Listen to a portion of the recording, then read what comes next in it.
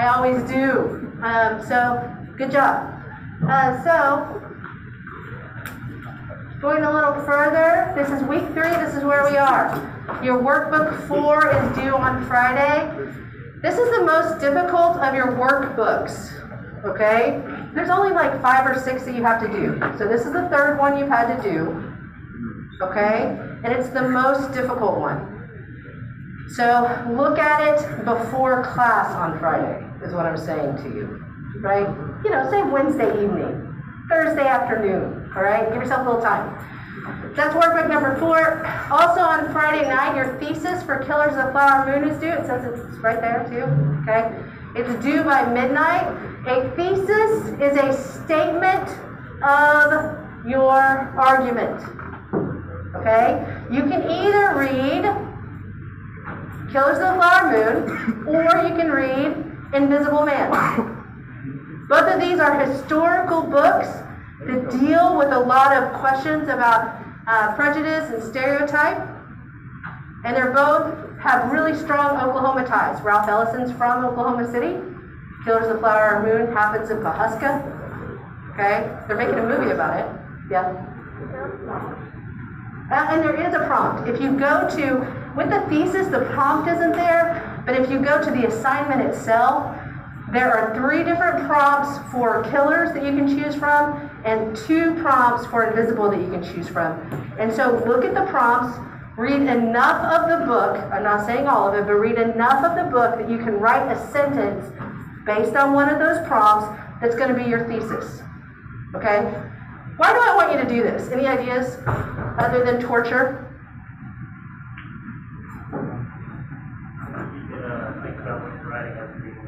So you can think about what you're going to write while you're reading the book. That's exactly right. And if it turns out that the thesis that you came up with turns out not to be a good fit for where you end up at the end of the book, you can change it. That's fine. I want you thinking about it, though, before you're reading it or as you're reading it. Okay? All right, so then today, just a reminder, the questions for this lecture that help direct you and I use for your exams are up here, questions for them, right? They go along with the lecture. The whole reason is just to focus you. You don't have to turn them in. They're for you.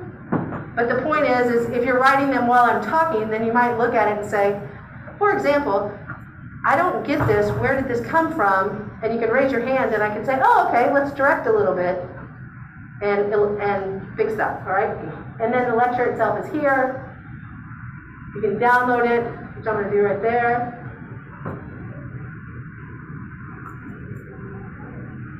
And I'm going to talk about it. All right, so one other thing.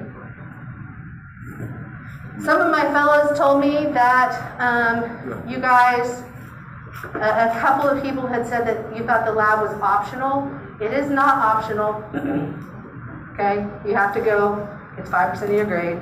Go to lab. Okay. The other thing is this: masks. All right. You have to wear masks in class today, through today. Okay. Next week, beginning on, or actually this week on Wednesday, supposing we don't have a snow day. Oh, good, another announcement. So I have another announcement. If we have a snow day, I'm going to put a Zoom lecture up of that day's stuff just so you guys can see it. You don't have to log in real time, but it's there for you, and that way we stay on course, okay? But these first 3 rows, if you're sitting in the first 3 rows, or if you sit over to my right, I'm going to require that you wear masks, okay? And I am doing that for the people, the students who would feel more comfortable. Which is not to say, if you don't want to sit, you want to wear a mask, but you want to sit over here, go ahead. I'm just telling you that these 3 rows and this section are going to be mask only. So think about that on Wednesday, okay? If you don't want to wear a mask, sit somewhere else, okay? First 3 rows in there. If on Wednesday we have class, if we do not have class, there will be a lecture that you can look at.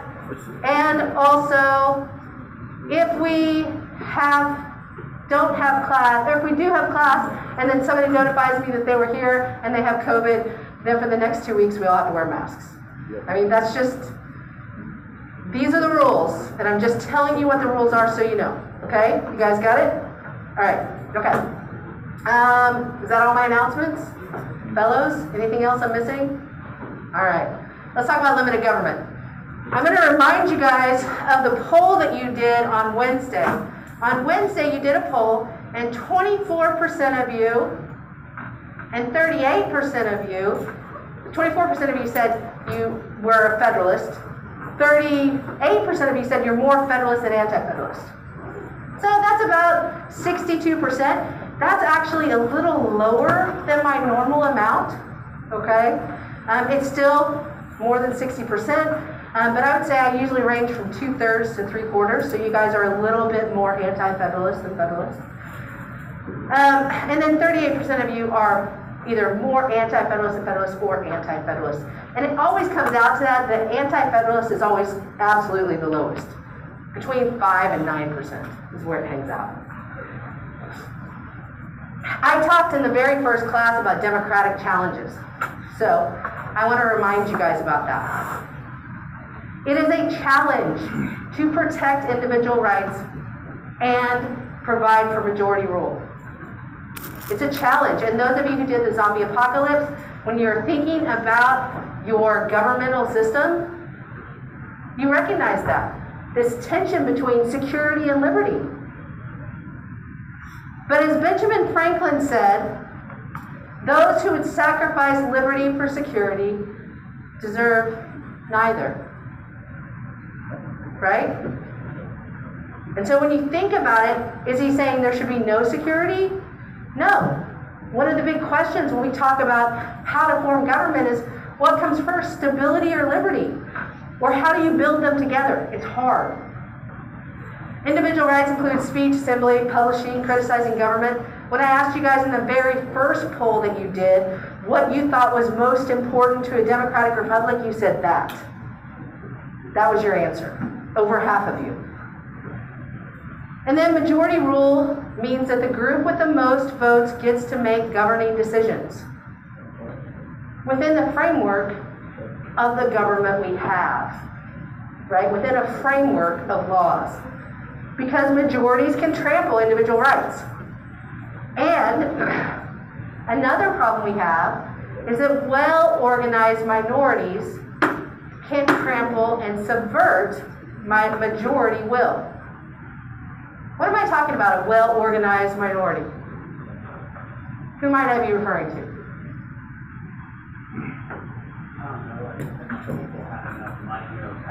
Oh, money. Yes. Right? So the very wealthy, right? If you have enough money to run PR campaigns, then you can convince people that something is in their best interest whenever it's not. Or you can finance enough campaigns to get enough people to vote things that you want and subvert the will of the majority. We're going to talk about public opinion at some point, and we're going to talk about what the majority of the people want. There's some seats down here if you want some. We also have another problem. Liberties without laws descend into anarchy. This is something you guys dealt with when you were building your system, right? Liberties without laws descend into anarchy. And that's also dangerous and unstable. In the Declaration of Independence, we talked about the fact that all men are created equal, and that governments are required through social contracts to provide life, liberty, and our ability to pursue happiness. And what was happiness again? What? What? Fulfillment. Being all that you can be. Living up to your potential. Right? It's basically a Nike commercial. And injustice means not that we have a right to revolt, but that we have a duty. You need to wear a mask. Do you need one? There's somewhere over here.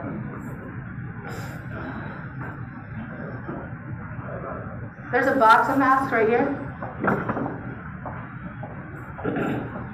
Injustice means people have a duty to revolt.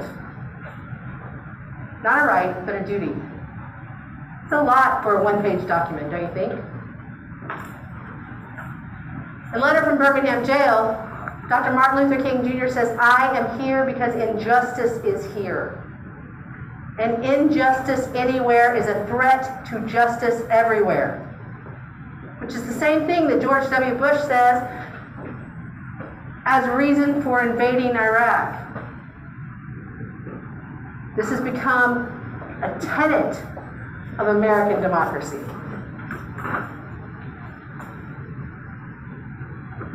He also says that freedoms are never given freely by the oppressor, it must be demanded by the oppressed. Justice too long delayed is justice denied. He's talking about 90 years here. But I want you to think about 10 years, 20 years. If you're trying to resolve something and the court system, the legal system, is continuing to perpetuate an injustice, how long are you willing to wait? He also talks about the difference between just and unjust laws. What was that difference again? Unjust laws do what?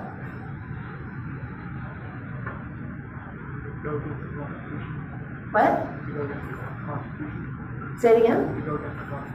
Go against the Constitution, okay, but something else. Press. Okay, it gives an advantage to one group or targets one group unfairly. So it treats people differently. A just law treats people the same. An unjust law treats people differently. Okay? Remember, we also talked about the difference between the Constitution and the Declaration of Independence. The Constitution is more elitist. They wanted the best to govern. The Senate, the President, the judiciary are all either elected indirectly or appointed. The House was the only one that was directly elected from the people. It was definitely less radical. They wanted indirect consent. They wanted consent of the government, but through a channel. Okay? So, you guys would elect 3 people from this class, and those 3 people would then elect, which person would make the decisions. It emphasized stability, order, and slow change. So while I talk about absolutely Martin Luther King Jr. talking about injustice and how justice too long delayed is justice denied, it should be noted that within this system, it works slowly. You need a mask?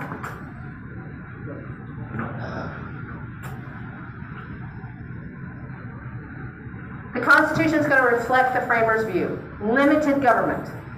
The rule of law over all. The Constitution, right? Is it within constitutional boundaries? Separation of powers from Montesquieu. Protection of rights, both in the Constitution and by the states. And the majority rule. Consent of the governed and democratic accountability. The ability for us to reject those people in office in favor of someone else. All right, so let's take attendance. So get out your Cengage app, right? Click on the the 3 little lines on the top, go to courses, select this course, 11, 13, 30, hit the attendance on the top. It says I'm taking attendance. I started taking attendance. Okay. You have 2 minutes, not 3. 2. We have some compromises in the Constitution too, and we haven't really talked about this yet. So I'm going to give you guys a second to do attendance, and we're going to talk.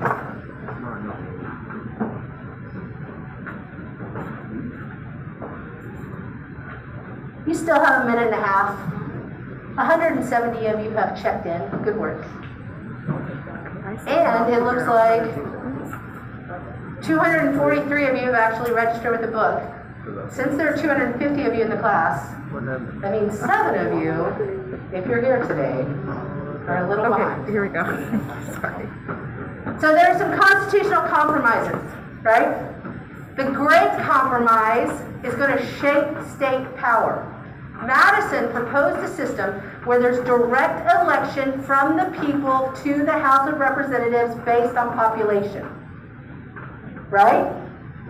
And then that body would elect the president. So there's still an indirect. And that body would, after the president had appointed, would confirm Supreme Court justices. So still indirect, some indirect. But if you'll note, where's the role of the states in that? In Madison's scheme, the states are bypassed. The Great Compromise puts states right back in it. Because we end up with a bicameral Congress. Half which are directly elected by the people by population. And then the other half come from the states. And it's 2 from each state. Is there anybody in here from California? Raise your hand. California? 1, 2, 3. 3 people from California. How many people are in the state of California? Way too many. Population. 40 million. 40 million people live in the state of California. Anybody in here from Wyoming? Nobody's here from Wyoming. That's because Wyoming only has 500,000 people and they don't let people leave. It's just a joke. But my point is this. Wyoming has 2 senators for its 500,000 people, which is smaller than Oklahoma City, which isn't that big of a city. And California has 2 senators for its 40 million people. Which means that in the Senate, Wyoming is represented 80 times more than California is. States have power because of the Great Compromise. In addition to this, we have a compromise about slavery. I told you guys specifically that the majority of the founding fathers, the framers of the Constitution, wanted to make slavery illegal, to abolish it. But they didn't. Why not?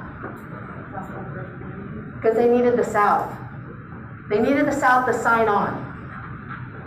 And the result was this. People were counted as 3/5 of a person, which means they weren't people under this system of law. Right? And it shapes race relations to this day. To this day.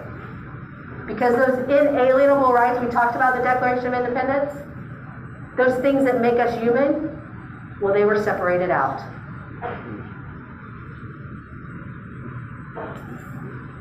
We also have a compromise regarding the executive. Basically, at a certain point, they stopped fighting about it and said, and Hamilton said, I'll do it. And they said, okay, go ahead, we're tired.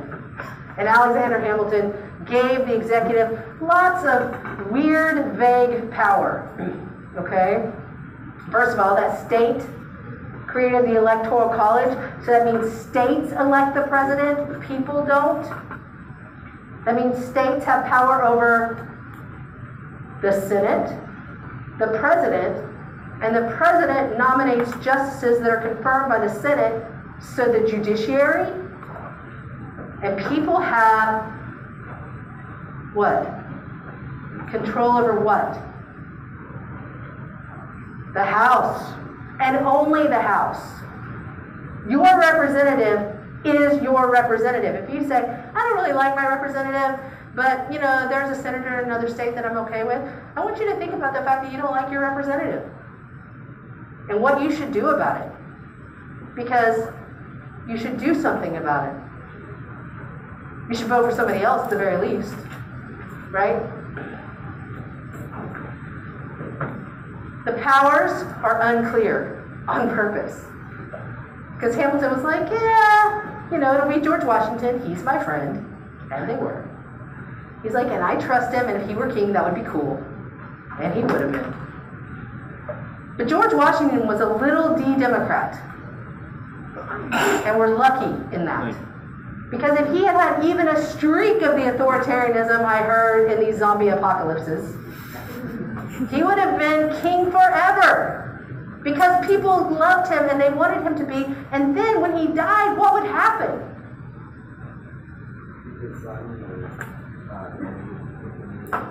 Maybe his son, maybe someone he appointed, but not somebody people chose. Right? Because George Washington serves 2 terms, it says, I think that's enough because a president is not a king. It makes a difference. It makes a difference. So, political equality and the right to vote, that's left to the states. There's some states at that time, if you were a property owner and over the age of 25, you could vote. Right? And so there were women who could vote. There's some states where if you're over the age of 25 and a man, you could vote. You didn't have to own property. Within 20 years, that was the rule. 25 years of age,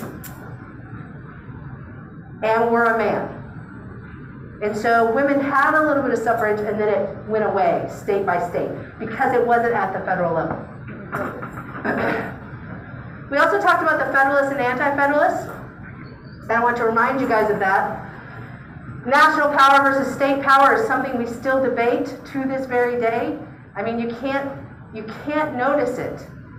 We're in a pandemic, and there is no consistent guidelines between any state, but I mean, from locality to locality, right? I mean, state power and national power are at conflict. Large and diverse nation is necessary to preserve rights, says Madison. Whereas Patrick Henry says, extended government leads to an end of liberty and self-government. What do you believe? Right? It's a tension, maybe both. And we argue about these ideas. And states clash with the national government over power all the time. They want that national government power, and they don't want to tax their people because they want to get reelected. But they want to hold on to the administration. So who protects liberty? We'll talk about that next week. I'm going to let you guys listen to Thomas Patterson for a second. He's a Harvard professor that I quite like. And Eric's going to hit the lights up there. I'm in Washington, standing in front of the Supreme Court building, where in 2004, 2006, and 2008, the Supreme Court declared that the Bush administration had acted outside the law and had to stop. At issue were policies that Bush had put in place after the terrorist attacks of September 11, 2001. Bush had concluded that the United States was engaged in a new kind of war that required a different set of rules. Captured enemy combatants, instead of being tried in regularly constituted courts, would be tried in secret military tribunals. Those that were thought to have important information would be subject to harsh interrogation, including waterboarding, which the United States had condemned as torture when used on American soldiers in World War II, Korea, and Vietnam. In one case, the Supreme Court said that the Bush administration had violated the Constitution. In another case, the Supreme Court said that it had violated the laws of Congress and the Geneva Conventions. In its final decision, the Supreme Court rejected the Bush administration's claim that the president alone had authority to decide the rules of law during time of war. That judgment, said the court, belongs to us, the court, not to the president. The Supreme Court in those decisions was acting as the framers of the Constitution would have preferred. In the words of John Adams, the nation's second president, the Constitution was designed to create a government of laws rather than of men.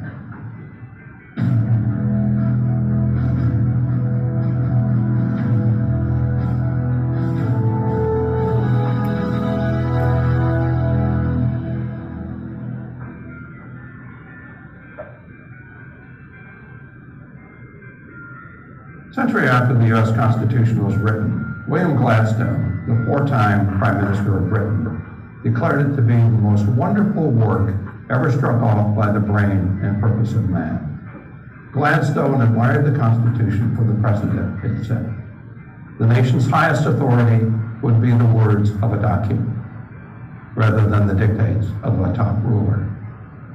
Today we take that idea for granted, but in 1787, when the Constitution was written, it was a revolutionary idea.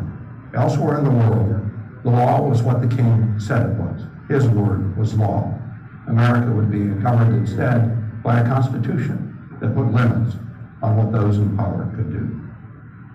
In this session, we'll look at why the framers of the Constitution were determined to limit the power of government. Then we'll look at how they built the concept of limited government into the Constitution. Finally, we'll examine whether the Constitution has actually served as an effective check on government. The American Revolution was fought to overthrow what the Declaration of Independence called the absolute tyranny of the British king. The framers worried that the U.S. government might itself become tyrannical. It is said that Benjamin Franklin, asked by a woman what type of government the Constitution had created, replied, "A republic, ma'am, if you can keep it." How do you prevent government from becoming tyrannical? You might think it's a constitution that strips government of nearly all power. Some Americans today think that way. A U.S. Senate candidate recently ran on a platform that claimed, "The government which governs best is the government that governs least." The writers of the Constitution knew that, a lesson they had learned the hard way. When the American states declared their independence from Britain, they wrote a constitution called the Articles of Confederation. The Articles established a national government, but gave it almost no authority. It had no power to tax, but instead had to petition the states for money. The states were still to pay, and often paid less than their promised share. During one 5-year period, Georgia and North Carolina paid nothing, not a single dime, to the national treasury. So think about your own finances. What do you do when you're short of cash? Well, for starters, you probably cut back on your spending. You get really desperate, you might try to sell your valuables. Well, that's exactly what the government of the Articles did. To save money, it slashed the army to less than 1,000 men. To raise money, it sold the Navy ships. This at a time when Britain still had a large army in Canada, and Spain had one in what is now Florida. How would the country defend itself if attacked by Britain or Spain? No wonder that George Washington questioned whether the United States deserved even to be called a nation, and worried that it would descend into chaos, opening the door to a tyrannical leader. Now, the Constitution was meant to fix the defects in the Articles of Confederation, but the writers were also determined that the new government not be so strong as to threaten liberty. So their strategy was to grant the national government necessary power, including the power to tax, while at the same time placing strict limits on its authority. This strategy included denials of power. Officials would be prohibited, for example, from putting someone in prison and throwing away the keys. This was a common practice at the time in Europe. Opponents of the king were locked away for as long as the king wanted, forever in many cases. That practice would be prohibited in the United States. The Constitution gives the accused the right to appear before a judge who will determine whether authorities have enough evidence to warrant detention. The writers also sought to limit government through grants of power. Article 1 of the Constitution, the very first article of the Constitution, gives Congress 17 specific powers, such as the power to tax, the power to raise an army and navy, the power to regulate commerce. These grants give power, but they also deny power. Powers not granted to Congress, those not on the list, are denied. In a period of history when other governments admitted to no limits on their powers, this was a substantial limitation. As originally written, the U.S. Constitution did not include a Bill of Rights, a list of specific individual rights, such as freedom of speech. The framers thought a list was unnecessary, because government had only those powers granted to it, and it had not been granted the power to deny people their rights. Thomas Jefferson was among the many who thought otherwise. Jefferson had included a Bill of Rights in the Virginia Constitution he wrote at the outbreak of the Revolutionary War, and other states had followed his example. Said Jefferson, "A Bill of Rights is what the people are entitled to against every government on earth." In response to such objections, the first Congress passed a series of amendments that were quickly ratified by the states. These amendments, the first 10 to the Constitution, are called the Bill of Rights. The Bill of Rights is a clear example of limited government. If you were arrested tomorrow and had no money, the judge doesn't have the option of saying, "Tough luck, buddy." The government is required by the Sixth Amendment to provide you a lawyer and to pay.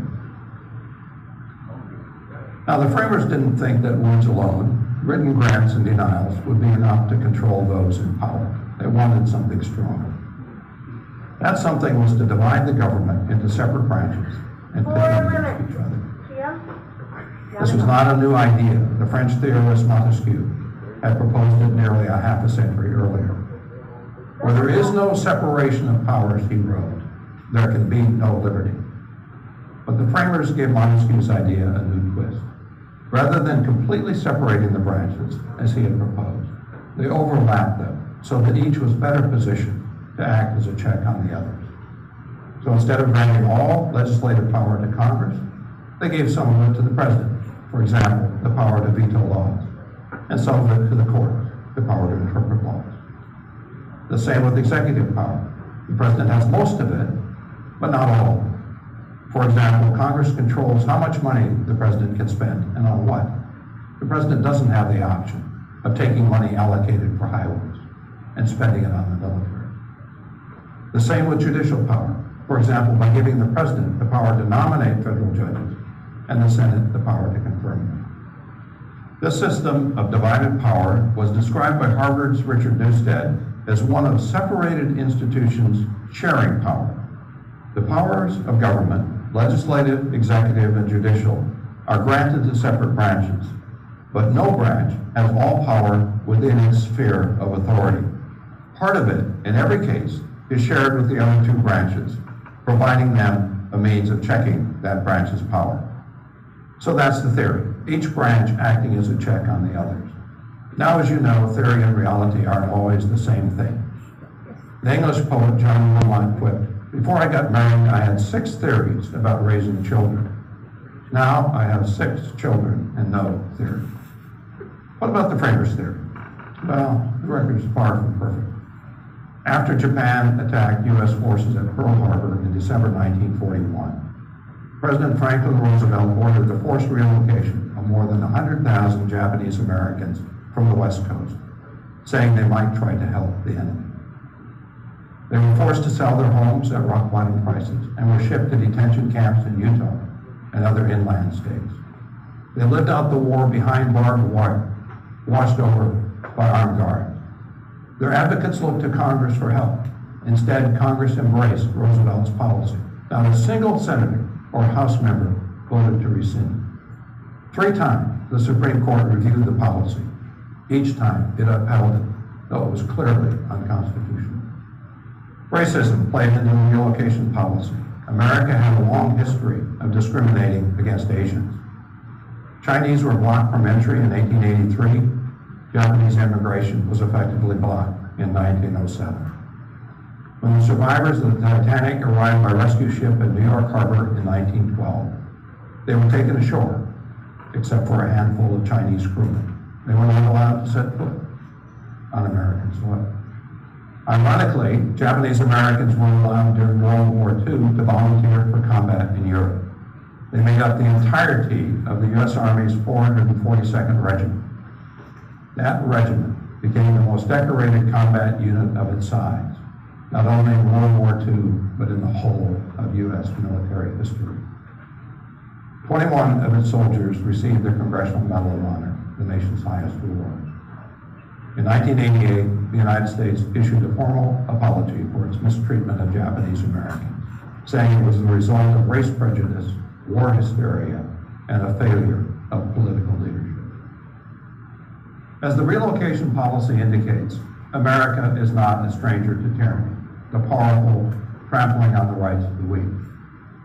Such episodes, however, are relatively few in number, and the system of checks and balances is a reason.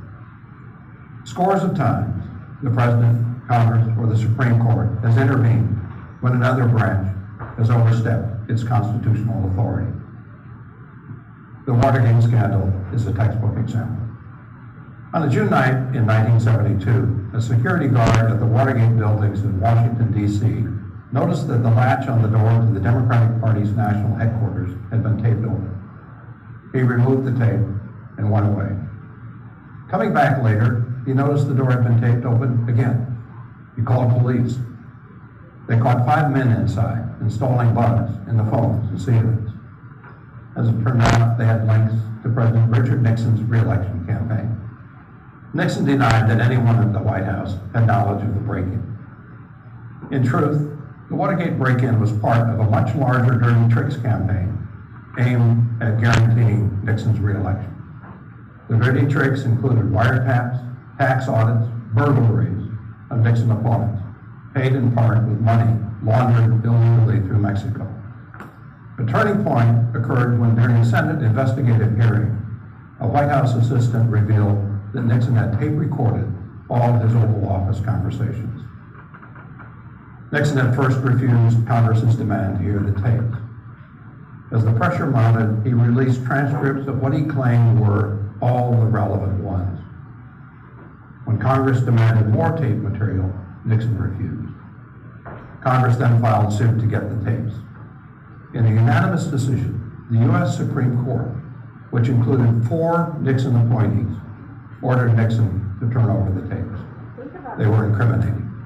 Nixon was heard telling his assistants to cover up the Watergate break-in, including using the CIA to block the FBI from investigating it. With that, the House of Representatives began impeachment hearings.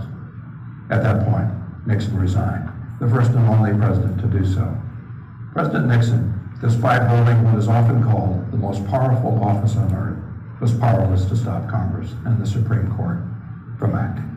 The writers of the Constitution had established them as separate and independent branches of government, and they acted in precisely that way.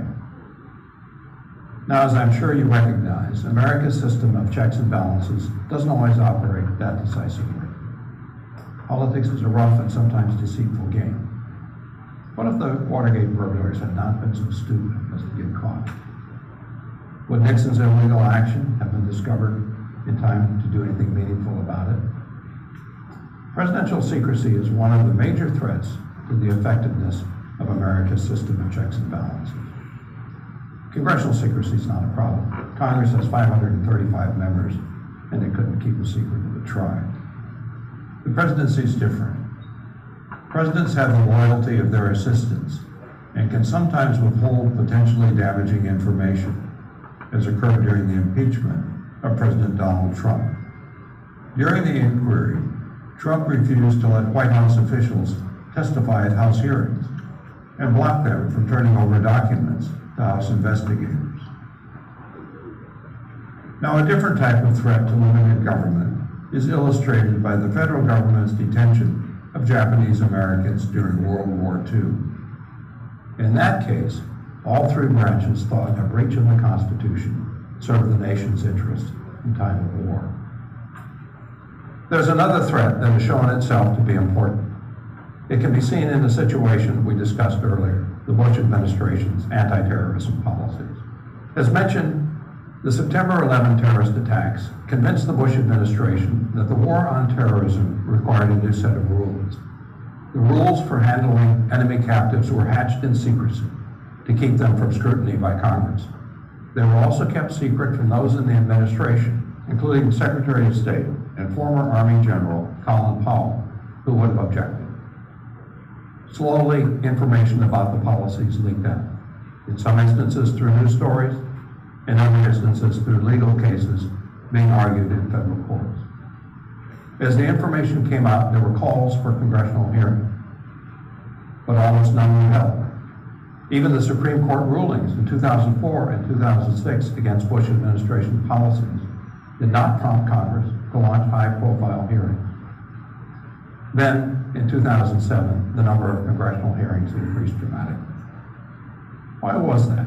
Why was Congress initially slow to scrutinize Bush policies, but then suddenly eager to do so? As you might have guessed, the answer is partisanship. Through 2006, Republicans controlled the House and the Senate, and thereby controlled the scheduling of hearings. They were not at all interested in holding a Republican administration to account for its policies, knowing that it would hurt their party. Things changed abruptly after Democrats swept the 2006 congressional elections and took control of the House and Senate in early 2007. Democrats now controlled the hearing process, and they called one hearing after another. Seeking partisan advantage, they were keen to grill the Bush administration on its war policy. That situation arose again in 2019. During the previous 2 years, when Republicans controlled the House of Representatives, Russia's effort to tip the 2016 presidential election in Donald Trump's favor was the subject of relatively few hearings, and the issue of the Trump campaign's contacts with the Russians was the subject of even fewer. But when Democrats took control of the House in 2019, the number of hearings multiplied, and the inquiries probed more deeply, including whether the president had unlawfully tried to obstruct the Russia investigation. Okay, let's wrap up what we've said in this session. As we noted, the Constitution was designed in part to provide for limited government, meaning a government not so powerful as to threaten liberty. The Constitution contains various controls on government, including grants of power and denials of power. However, the key mechanism is the separation of powers between the three branches: the executive, the legislature, and the judiciary. The powers of the branches are overlapped so that each branch can more effectively act as a check on the others. The system doesn't always work as intended. It weakens when, as in the World War II relocation policy, the three branches are united in thinking that the national interest is served by ignoring the Constitution. It weakens when a president succeeds, even for a time, to keep unlawful actions secret. And it weakens when the presidency and Congress are controlled by the same party. Then the majority party in Congress might seek to play down the issue. Although the U.S. system is not a perfect check on power, the record also shows that on many occasions, dozens of them, it has helped to rein in abuses of power. We'll never know, of course, how U.S. history would have differed if the Constitution had not been based on a system of checks and balances. But the fact that some leaders have tried to operate outside the law suggests they would have done so more readily and more outrageously if the other branches had been powerless to check their actions. There was a great deal of wisdom in what John Adams said in a letter to Thomas Jefferson. I say that power must never be trusted without a check.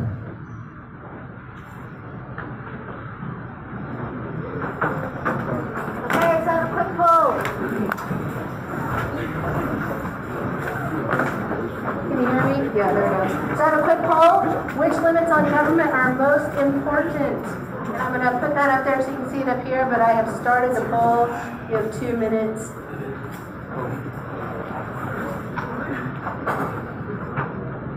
Which limit on government is most important to you? Right? Not to me, to you. Denials of power to government, grants of power to government, Bill of Rights, separated institutions sharing power. Reminder, if we do not have class on Wednesday, I'll post up a lecture